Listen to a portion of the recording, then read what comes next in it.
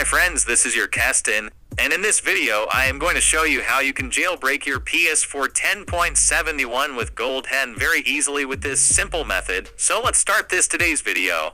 People who are new to the PS4 scene and joining us on their shiny 10.71 PS4 seem to be a bit confused about how to run the 10.71 jailbreak, and in particular how to inject payloads.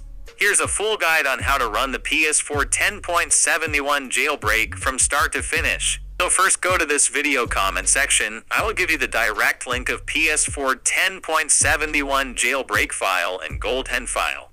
To download your jailbreak file, click on the link and download your PS4 10.71 jailbreak file and the GoldHEN file.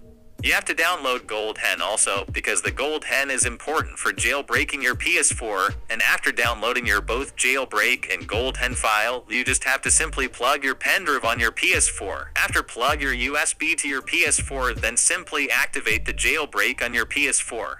After jailbreaking your PS4 successfully, you just have to simply activate the GoldHEN, and then boom guys, you can now enjoy your PS4 with lots of fun things. This is the perfect and legit method to jailbreak your PS4 10.71 firmware, and the best thing of this jailbreak is fully stable on any PS4 with firmware of 10.71, and if your friends is also stuck on the PS4 10.71 firmware, so make sure you share this video to your friends so that your friend is also able to jailbreak their PS4 too.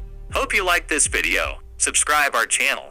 I will meet you in my next video. Till then, take care and goodbye.